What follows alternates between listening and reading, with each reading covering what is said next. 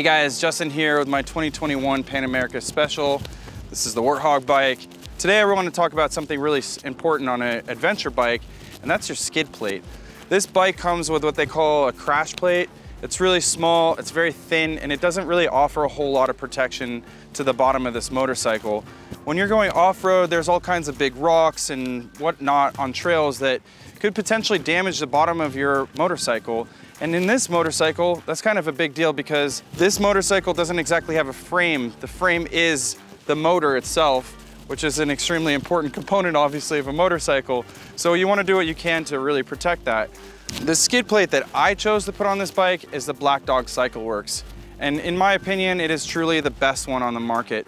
Yeah, there are some others out there, but one thing that really makes this one unique is that, number one, it is actually made in America, and number two, this one does not mount to the engine at all. And why is that important? Well, if you hit something hard enough, you could potentially actually break the motor, and now you're looking at some really expensive repairs.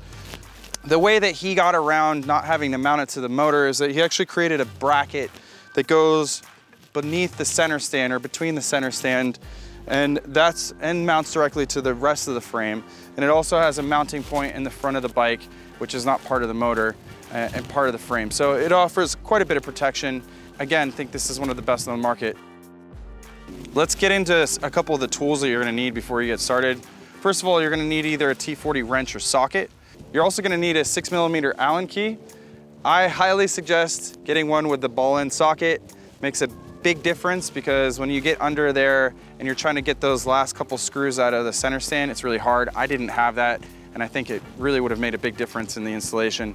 Another thing you're gonna need is a 5mm Allen, and last but definitely not least, get yourself a spring puller, because let me tell you, those springs on this thing are pretty tough, and you might actually wanna have a friend help you try to get those things on and off. So when you go to install this, just keep that in mind. Let's get into the install now. First step is you're going to need to remove the stock skid plate, aka the splash guard. Using a T40 wrench or socket, remove the stock skid plate. Install U-nuts from the front side of rear bracket with the threads facing upward. Next, we're going to have to remove the center stand. Remove springs from center stand, one spring at a time from the spring bracket on the center stand. We suggest using a spring puller to do this, otherwise you can use the provided zip ties and a screwdriver. Using a 6mm Allen wrench or socket, a long ball end 6mm socket is handy here, remove the 4 bolts securing the center stand framework to the bottom of the foot peg mount. The stock M8x22 socket head will be reused. Apply thread locker before reinstalling. Next, we'll install the Black Dog rear bracket. Install the rear bracket with the long side of the rear bracket on the clutch lever side of the bike. The rear bracket mounts between the center stand framework and the bottom of the foot peg's mount. Snug all bolts, then torque to 25 foot-pounds. Reinstall the center stand springs.